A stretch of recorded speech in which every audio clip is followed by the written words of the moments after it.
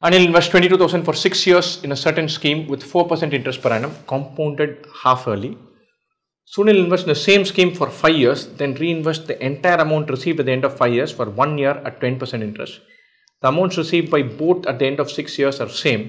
Then the initial investment made by Sunil in rupees is a nice question. So 22,000 into 1.02 to the power 12.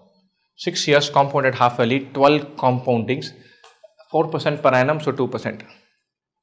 If Sunil has invested rupees X, 1.02 into per 10. Same scheme for 10 years, so 5 years, so 10 compoundings at 2%, and then takes the amount and gets 10% extra into 1.1. These two are equal. 1.02 per 10, 1.02 per 12, we'll have a 1.02 square remaining here. So 1.1 there, but at 22,000 here, lovely.